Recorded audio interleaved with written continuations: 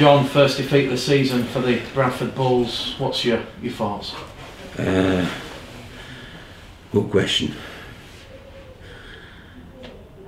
Not very pleased. I thought it was abysmal. I thought it was disrespectful. We had players who came today expecting to stroll through and win, and they got a shock because we came up against a team who were very hungry, who had a great desire to win. And I think the summary of this can be that they wanted to win more than we did, and I think that showed. I mean, we've had similar possession, similar penalty counts, but all the game was virtually played in our half, and that was because they carried the ball with more intent. The ruck speed was quicker, and defensively they whacked us and stopped us going forward. So it's intensely disappointing. How much work is there to do, John, on the back of a disappointing performance like that? Well, I think if anybody who's watched that will realise we've a hell of a lot of work to do. You know, I think they believed their own publicity too much. I think they've had that much smoke blown up the backside. They thought they were Leo Featherstone. Well, if you come with a disrespectful attitude against any team in this division, that's what you get. We never really looked. We scored that early try, and from them we never really looked like winning the game. Even when we went, you know, we go 12-6 up, and then we make an header tackle one. I know we got the penalty for it, but we make an header tackle one. We should be as tight as anything. We go 14-12 up, and we don't claim the kickoff, and then they score in the next set. So, you know, we've just been our own worst enemies. But that was they were a team who were trying to prove something after last week, and they had a great practice up at Bradford in similar conditions, and we were a team who felt comfortable and had believed our own publicity, and their hunger and desire absolutely smashed us. They deserve to win by more than that. When we've spoken previously, John, you've mentioned the word consistency. We've not seen that today. No, we haven't. What do you put that down to ultimately? I put it down to how we turned up today with an attitude that would just win, and you could tell it was as if they didn't want to play in those conditions. Well, the conditions were the same for both teams.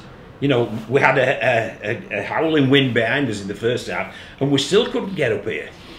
So we've just been poor in every single aspect of the game of rugby league today.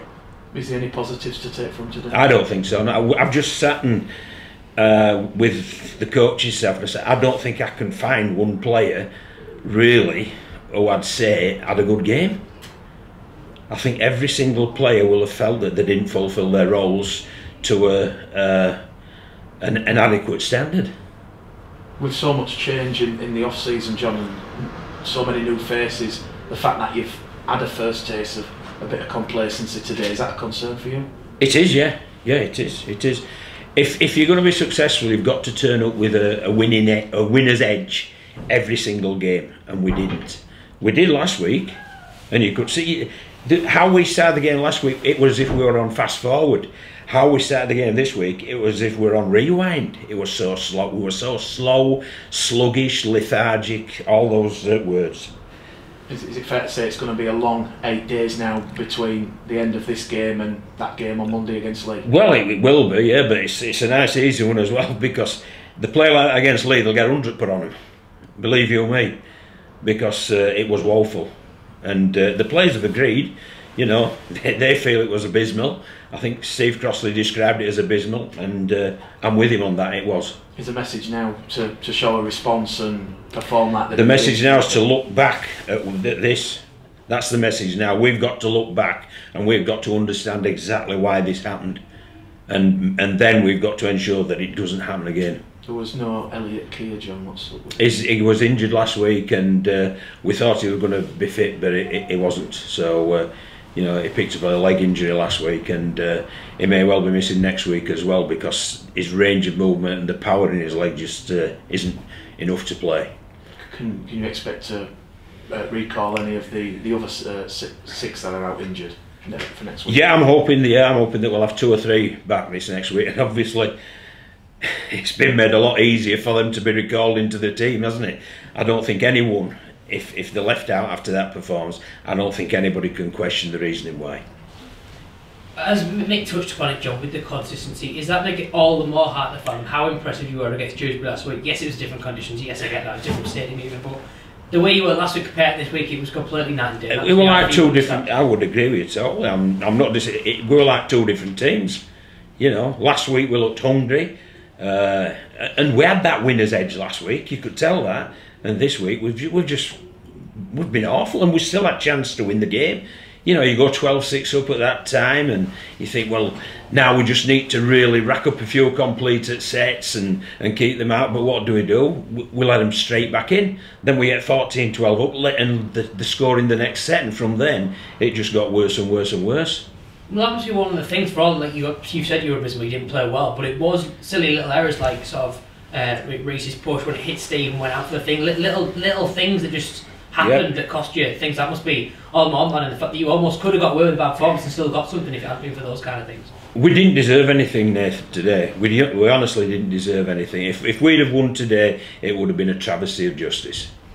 With Ryan coming in for his first start, obviously you said not pretty technical from him, but with Ryan coming in and playing in an unfamiliar position as well, does that just show at least you've got someone that can play there? He's played fullback before. He's played fullback for Sheffield, so you know it's not as if we threw him in cold. But obviously he hasn't had the best of debuts, but he's played in a team that hasn't had a very good performance. So that's how it is. And as I say, we've really got to, before we look forward, we've got to look back and try to identify exactly the reasoning behind that lot. You mentioned there that the lads almost with the small bump their ass that like, I mean, I thought they were like Leo feathers, and is that an important message to the lads? You've got a long way to go before you reach that. Exactly right. That's a great way of putting it, and that'll be a message very succinctly put when we do our review early this next week.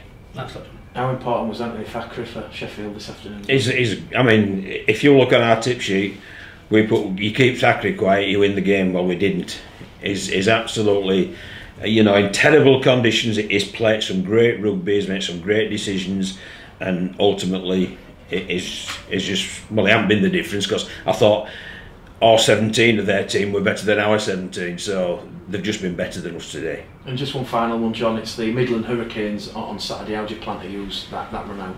I need to look back at this first before I worry about how I'm going to use that. But obviously, you know, some players we're going to use to get some game time into the legs, well, they might well find themselves elevated straight back into the first team, because that just wasn't good enough. And we talked in the week about the lads, obviously all the lads coming back. You saw sort of the wild celebrations from like Ross when he scored. It showed like from Ross Oakes when he scored his try, almost how much they wanted it, and some of the snowballs players wanted it compared to how much your players wanted it. Well, I mean, that's one of the things, you know, I think there were 6 or 7 ex-Bulls players, weren't there? Yeah. And they've come back here and they've spanked our backsides, no doubt about that. They've really proved a point.